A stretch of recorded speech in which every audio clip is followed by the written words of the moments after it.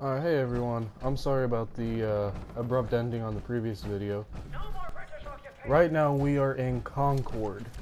This is the first time that you're going to go to if you follow the quest line that is given to you by Codsworth.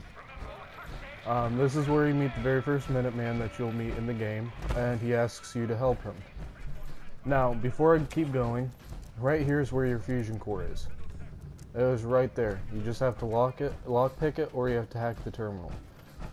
In order to get up to first Minuteman, you have to go through here, go over that bridge right there, take a right, go into the first doorway, hang a left, go down here, and you will have two raiders trying to kill you.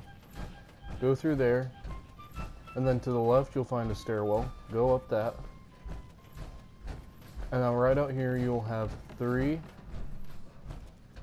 more raiders. Then right in here is where you'll start the other quest, which is to, again, help them out some more. Then you go through here, and when you go through this doorway,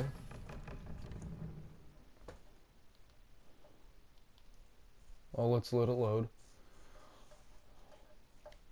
And if we can, after I show you the main part about this video, I will try to explain the Pip-Boy a little bit for the new players. Right here is where the power armor is going to be. You just press X twice, it'll put in the power core, or the fusion core, and then you will be able to get into the power armor. Now, for the main part of this video, this is going to be dealing with Concord's Deathclaw. You're very low level, and Deathclaws are very, very powerful creatures.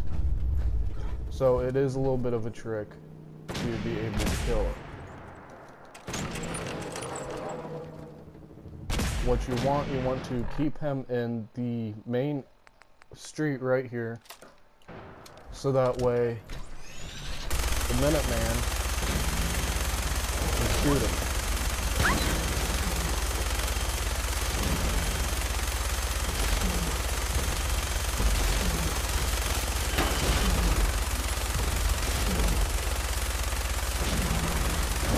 Laying down on him, and eventually he dies.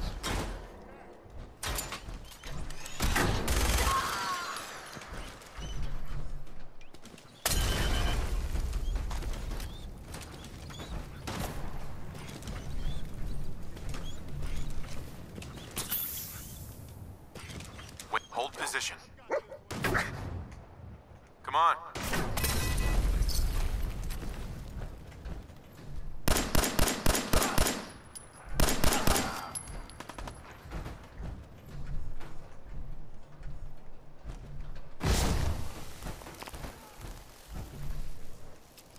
Alright, so that's how you kill the Deathclaw. You just basically have to keep them in this main street, so that way the person you're helping can lay some shots in on them.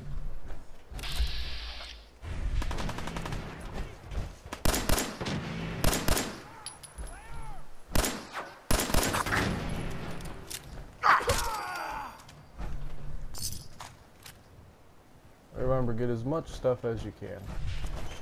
And you always gotta make sure that dog meat's alright. And now your health is probably a little bit low, so you're gonna wanna obviously give yourself some aid with stim packs. Stim packs are probably gonna be your best bet. And remember, you gotta make sure you're keeping a close eye on your rads. Now, alright, I'm going to explain the Pip-Boy a little bit for you since we have some time. In order to navigate through the different menus, L2 and R2 are what you're going to be using. Here's your stats. It tells you if you have anything crippled. It'll tell you what your health is, what your current damage threshold is, and the damage that your weapon can cause. Then you have your special, which obviously your strength, perception, endurance, all that stuff. It also gives you a small... it gives you about a paragraph of about what the perk does for you, what the special does. Then over here you have your perks, which I have Barbarian and Gun Nut currently.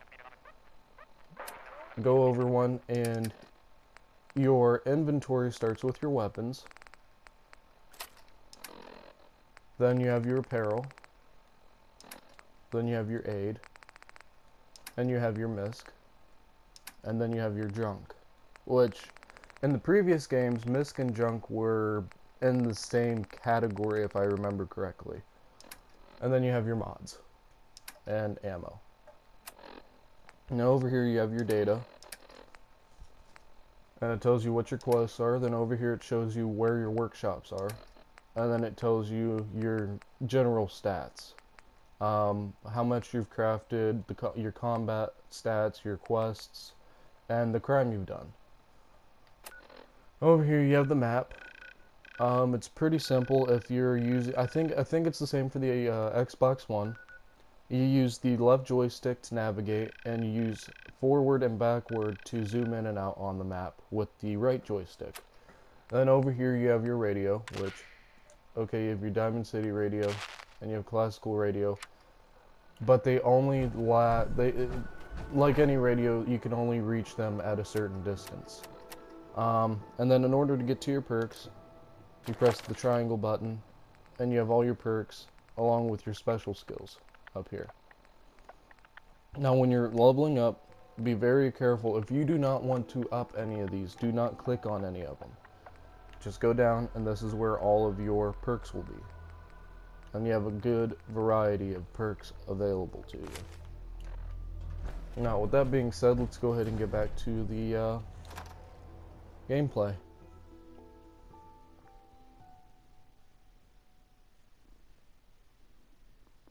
These loading screens, I'd like it if even on the small ones they give you the little tips and hints like they did on the previous Fallout games, but that's just a minor problem I see. Hey there.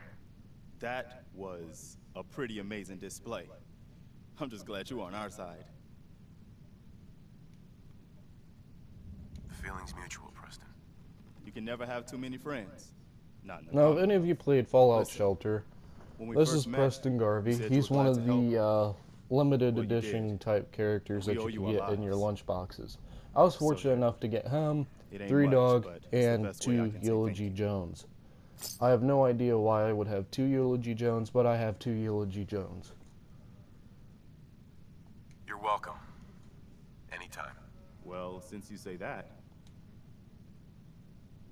All right, Garvey. I'm in. Oh, that's wonderful. Okay.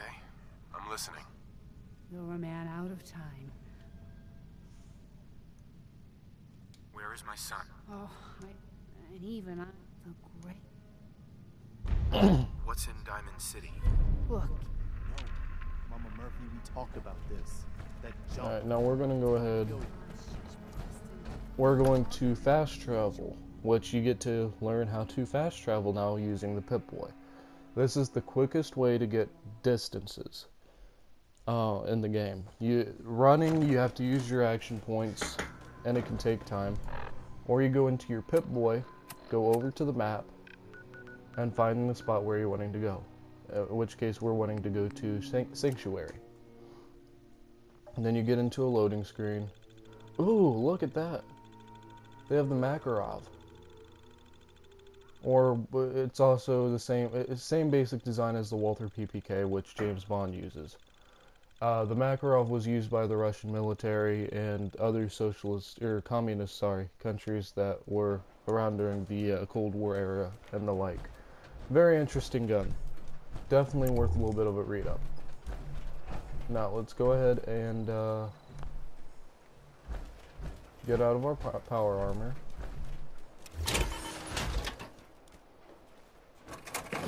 And so no one can take it, let's go ahead and take the fusion core out. Alright, I have to get out of it again now.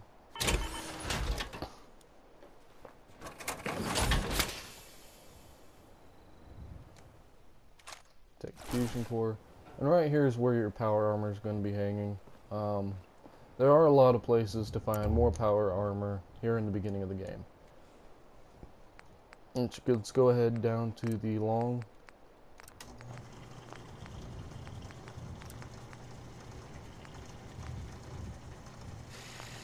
let's go ahead and upgrade the receiver to a hardened receiver. Let's go with that one.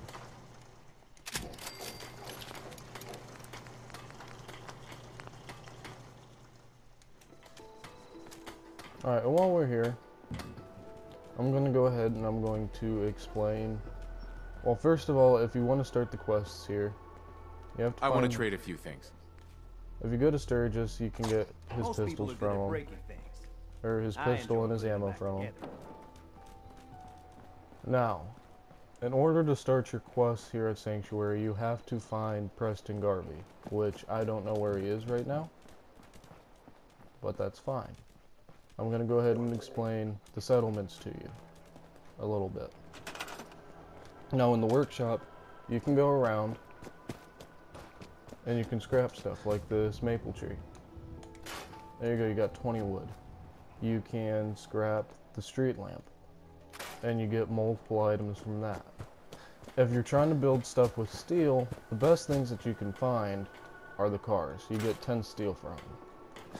Now, like this house right here, which is right by where the workshop is, you can scrap the entire thing and you get concrete, rubber, wood, and steel. There you go.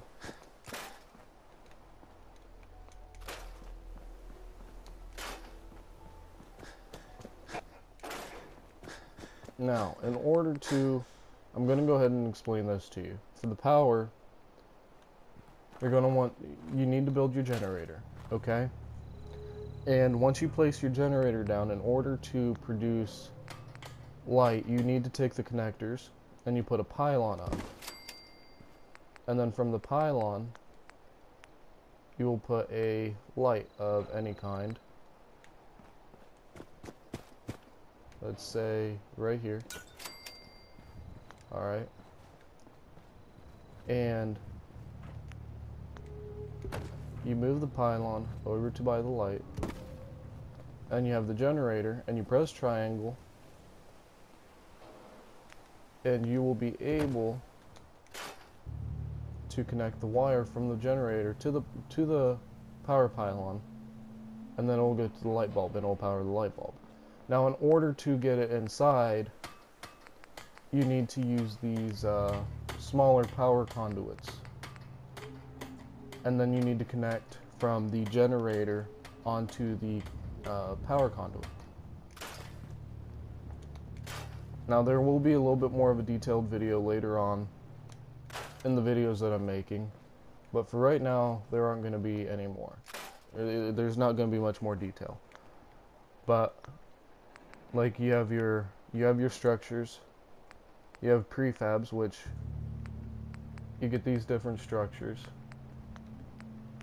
You have your wood floor, and you can make it where it's battered, and you can make it lifted, which is kind of cool.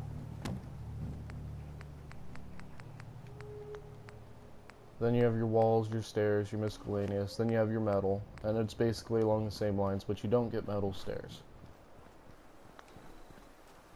Now with that, I'm going to go ahead and end this video.